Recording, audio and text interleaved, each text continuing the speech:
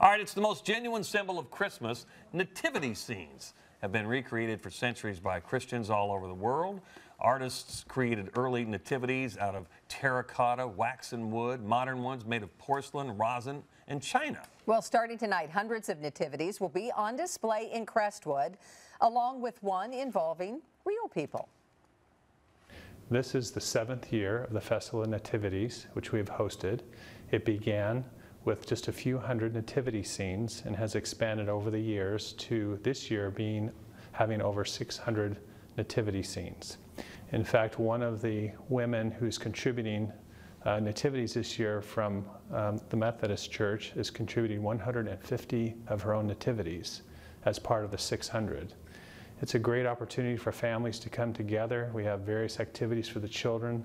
We have concerts that begin each evening's events, and just a wonderful time to share the spirit of Christmas and the spirit of Christ as a community and as families together. Yes, he did say 600 creches are on display. The Festival of Nativities is a free event that runs for the next 3 nights in Crestwood. We have got a number of activities planned for the Festival of Nativities this year. This is our 7th year, and one of the fun things that we do for children that come to the festival is to give them a craft to do. And of course, in every nativity scene, you're going to see lamb and sheep. And so we're going to let kids actually put together a yarn lamb like this with clothespins. And we think this is a really nice way to get them engaged in the story and give them something to take home and remind them about the stories that they've heard here today.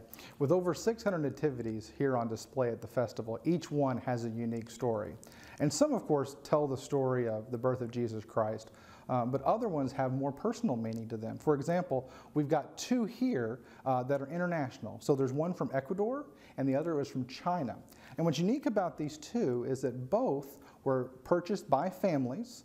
This one actually was done by commissioned by a Christian Chinese artist to do for them. They had gone to these countries, Ecuador and China, to adopt a child.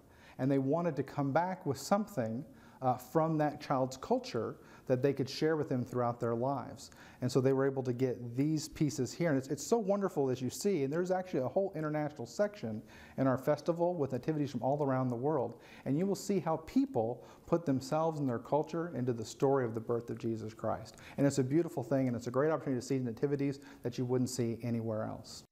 Very interesting. The Festival of Nativities starts tonight, runs tomorrow evening as well as Saturday. I'll trade you a King Wenceslas for a shepherd. I don't think that's what they do with those pieces. If you go, be sure to bring a coat, not just for yourself. Bring an extra one to donate to their community coat drive. You can find details online, CrestwoodNativities.com. A clutch like me would not be good around 600.